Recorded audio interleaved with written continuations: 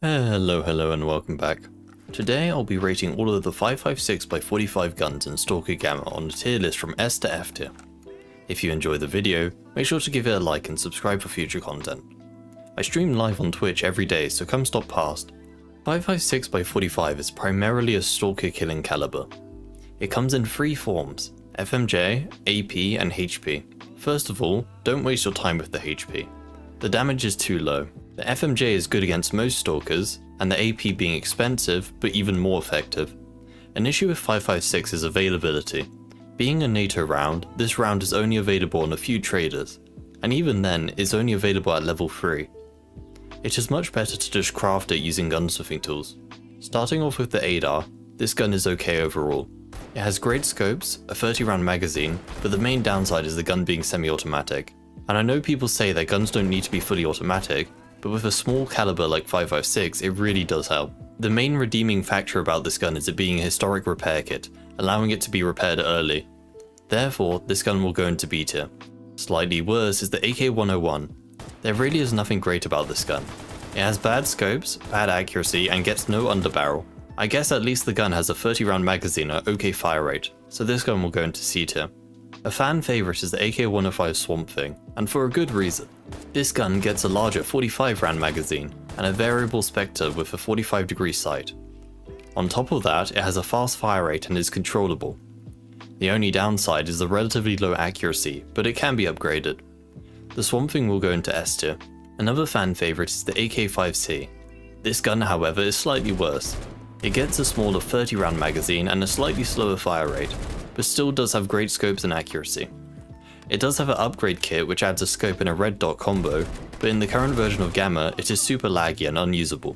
Even if it wasn't, it still isn't much better and will go with the regular 5C and A tier. The AUG A1 is okay on paper. The stats are okay, but the main issue with the gun is the scope. It is forced to use a 1.5 times scope, which sucks. Therefore this gun will go into C tier. Slightly better is the AUG A3 Commando. This gun is similar to the previous but has a better accuracy and fire rate. And instead of a 1.5 times, this gun gets a fixed ACOG and laser, which is better but still not great. So this gun will be upgraded to B tier. Upgrading even further is the Thales EF88. Once again, this gun is like the previous, except the fire rate is slightly slower. However, it gets a massive improvement as it can take great scopes, so this gun is further upgraded to A tier. Love or hate the look of the F2000, you cannot deny its effectiveness. It can take great scopes, has a high fire rate, good accuracy, and even a grenade launcher. This gun is amazing and will go into S tier. Staying on the topic of good guns is the G36K. This gun is slightly worse than the F2000, but is still great. It gets all the good attachments such as scopes and grenade launchers, but a slightly slower fire rate. But the area where this gun excels is it only being an army rifle repair kit, where the F2000 is advanced. So this gun will also go into S tier.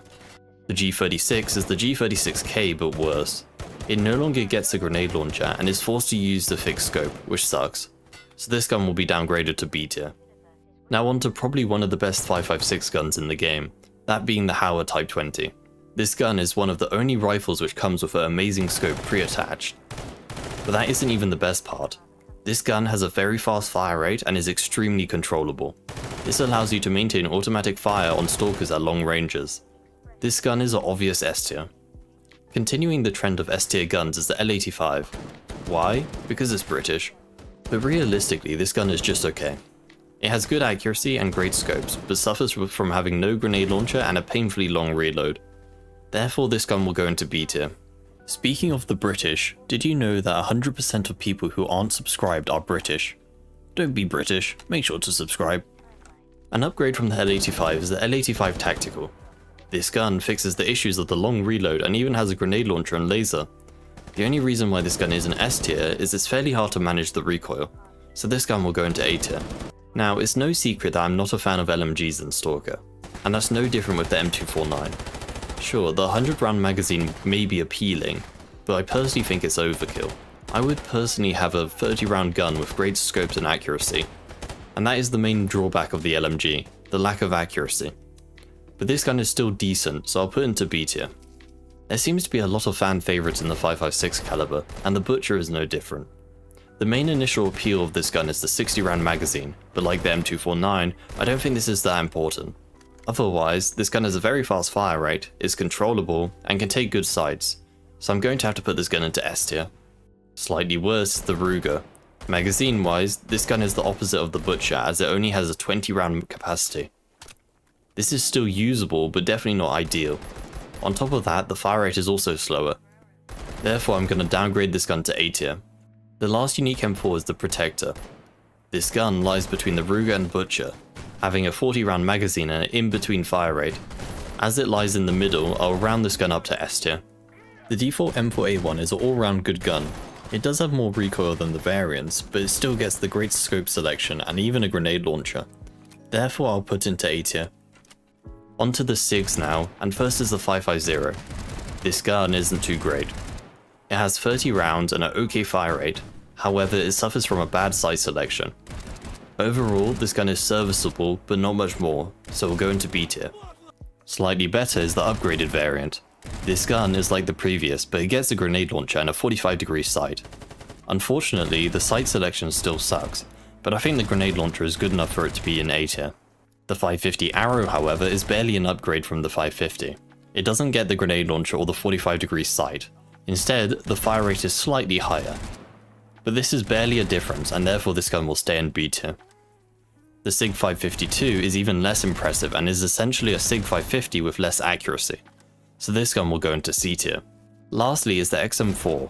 This rifle has a quite weird selection of scopes, but can take the Spectre, which is decent. Continuing the weirdness is the oddly specific 25 round capacity, but this is barely noticeable compared to the 30 rounder. So this gun will go into B tier. So that was my rating of all the 5.56 rifles in S.T.A.L.K.E.R Gamma. If you enjoyed the video, make sure to give it a like and subscribe for future content. Remember to stop past the livestream on Twitch or here on YouTube. Otherwise, I'll see you next time.